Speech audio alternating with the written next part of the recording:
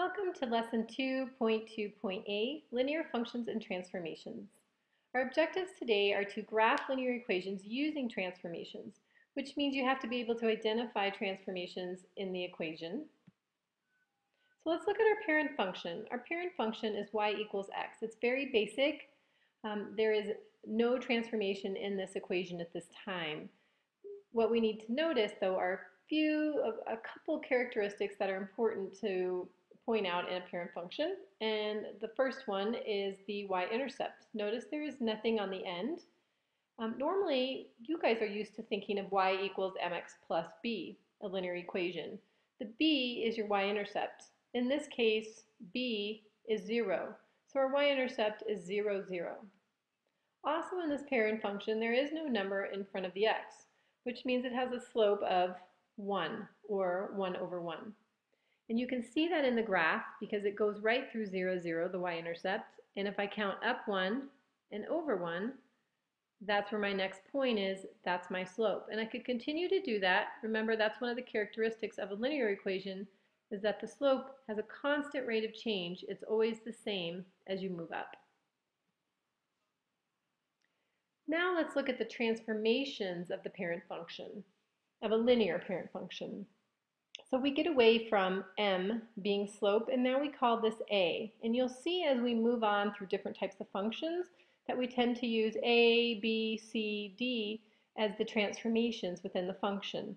So we will call the transformation to the slope a, and we will call the transformation to the y-intercept b. There's a third transformation in a linear function, and you can't see it in here because right now we have a positive, but you could have a negative in front of the slope. And if you did have a negative in front of the a, that transformation is called a reflection. And you'll see that when we graph the equation actually reflects. It reflects over the y-axis. The second one here, the a, if we had something other than 1, then we would have a transformation. That's going to be our change in our slope. So I've listed down here, and again, if you're taking notes, make sure you write this down. It's going to be very important, and it will remain consistent no matter what type of function we're studying. So these notes can stay with you for the rest of the year. If you have a slope that is greater than 1, so a slope of 2, a slope of 3, even a slope of 3/2, because that's greater than 1, that's considered a stretch. The line will get steeper. It will stretch up. On the other hand, if you have a slope that's less than 1, say 1/2 or 1/3 or 1/4 or even 2/3, that's small. That means that you have a shrink. In fact, your line is getting less steep. It is shrinking back down to the x-axis. Think of the x-axis as the ground. It shrinks back down to the ground. The third transformation with a linear function is your b value, and that's a shift. It's either a shift up or a shift down. So if you have something other than 0, say it's a +2 or a +3, in other words, if it's positive, your whole line will shift up. And it makes sense because your y-intercept will no longer be 0, 0. It'll be whatever's in the b value. If the b value is negative, say you have a -4, -10, your whole line will shift down. Let's look at some of these examples actually. So in this example, we have the equation y equals x plus 5. In this equation, you can see the parent function here in purple, going right through 0, 0 with a slope of up 1 over 1. But when we transform it by having a shift up of 5 right here on the end, our line just picks up and shifts upwards. Whoops. Let's go back. Shifts upward to 5 right here.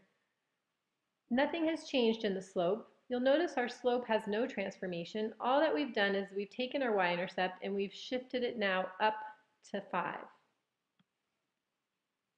Here's another example. If we look at our transformation on this one, we have a -3.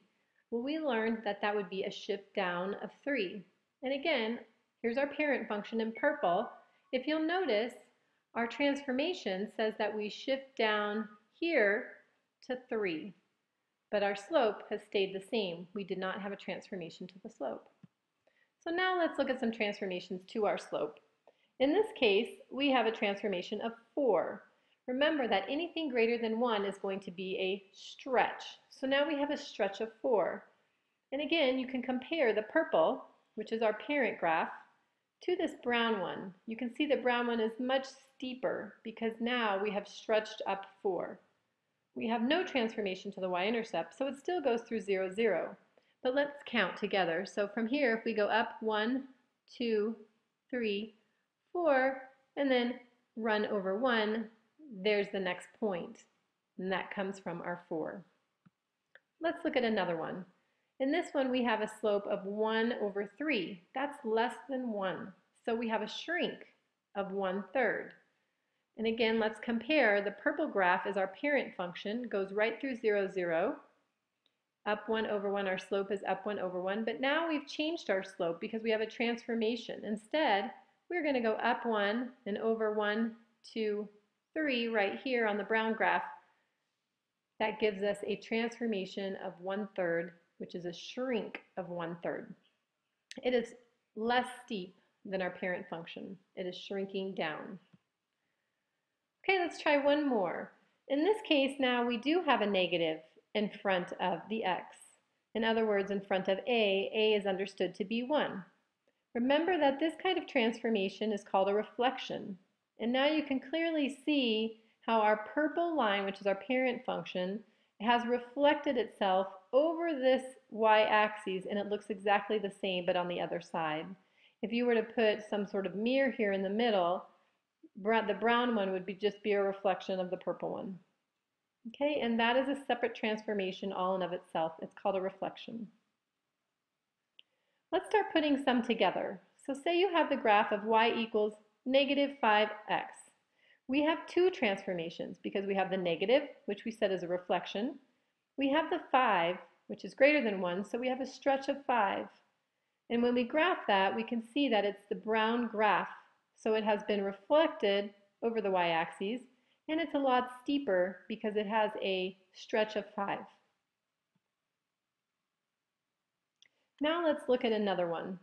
This one has a slope of 1/2 and a y-intercept of 4. So when we identify those as transformations, we say that it has a shrink of 1/2 because it's less than 1, meaning the graph will become less steep, and you can see the brown graph is less steep than our parent function, which is the purple graph. The b value, which is 4, means that the whole entire graph shifts up from 0, 0, which is our parent function. So here it is shifted up to 4. So we have two transformations in this linear function. Okay, let's look at another one. In this case, we have 3, which is a stretch, and we have a -6 on the end, which is a shift down. So we have a stretch of 3 and a shift down of 6. Starting from our parent function here, if we shift down to 6, there's our y-intercept. And then if we look at our slope, we went 1, 2, 3 over 1, and that made our graph much steeper. Let's do some examples. So in your practice, you will be given a linear equation, and you will have to list the transformations to the parent function and then identify a graph or graph the function. So if we look at this one, y equals x minus 8, the only transformation on here is the -8. Remember that y equals x is a parent function. Anything that is added on to that is in fact a transformation. Well, if you remember, the -8 is a shift down of 8. That's the transformation. In order to graph this, we would first plot our y-intercept of this 0, -8.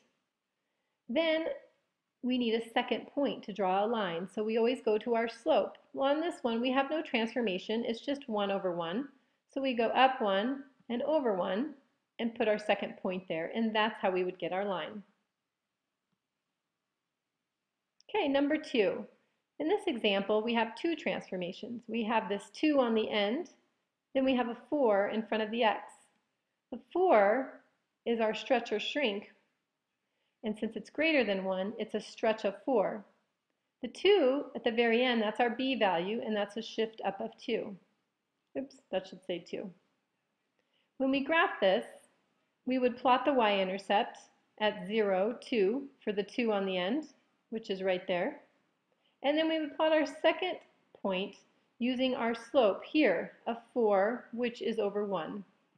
So we would go up 1, 2, 3, 4, and over 1, and there is our second point. Let's try one more. In this example, we have all three transformations. We have the negative out front, we have 1/2 adjusting our a value or slope, and then we have a 5 adjusting our b value or our y-intercept. So first things first, the negative means we have a reflection. The 1/2 means we have a shrink because it's less than 1. So we say a shrink of 1/2. And the 5 means we shift up 5. It's positive 5. A reflection, a shrink of 1/2, and a shift up of 5. Now when we're graphing this, we graph it the same. We always go to our y-intercept first and we plot this point. Then we look at our slope. In this case, let's take the negative and the 1/2 together. Since it's a negative slope, and we always read our graphs from left to right, so we would start on the left side of the graph, we would need to make sure that the line angles down. We're going down slope if it's negative. So from here, we have rise over run, and our rise is 1 and our run is 2. So we can either go up 1 and over 2 here, or we can go down 1 as long as our rise is up or down, and over 2 to here, and plot our point.